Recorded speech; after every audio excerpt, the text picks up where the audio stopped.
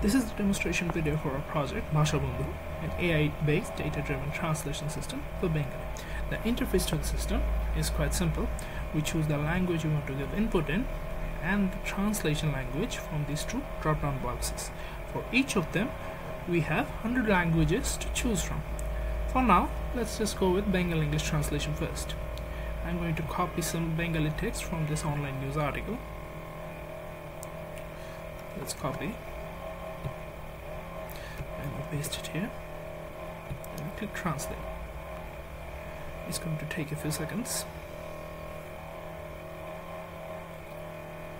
and there we have the English translation.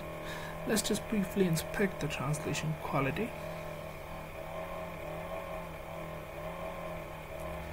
As we can see, the quality is excellent. Let's pick another language for translation. Let's say we choose Arabic. We click translate again.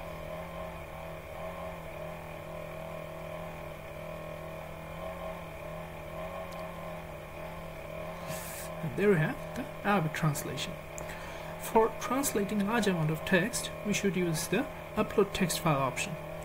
Let's just paste our previously copied text to this text file. We save it. Then we can upload this file. We click translate again.